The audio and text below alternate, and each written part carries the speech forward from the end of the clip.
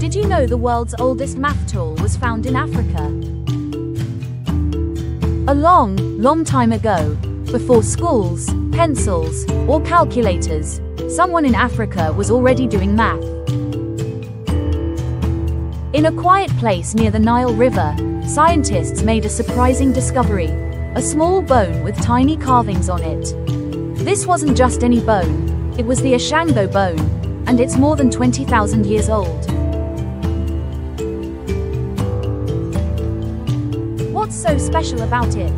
The bone has little lines scratched into it, carefully grouped in 3s, 5s, and 10s. Some think it was used like an ancient calculator, to count days, trade goods, or maybe even solve number puzzles.